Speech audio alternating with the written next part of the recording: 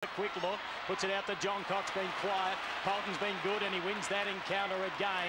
Now over the top to Corns, left-handed handball finds Josh Carr just outside 50, right on 50. Treadray, in fact, Primus the target and picked up by Montgomery. Great goal. That's Wakelin. Well, it's an amazing passage of play, and it has been a massive bonus for Port Adelaide. Have a look at that one, Mark Bickley. Well, we'll see more of that. But Wakelin's in trouble. As the chip pass comes back to James, and he, in turn to Guerra, backs himself from 50. Not bad, not bad. It's a ripper. Great chase by Montgomery. Polton to the outer side, 2-on-2. Stevens down in front. Port Adelaide though have the numbers. Wanganeen straightens it up to Franco. That is a very clever handball. Montgomery bangs it forward. Good take by Treadray.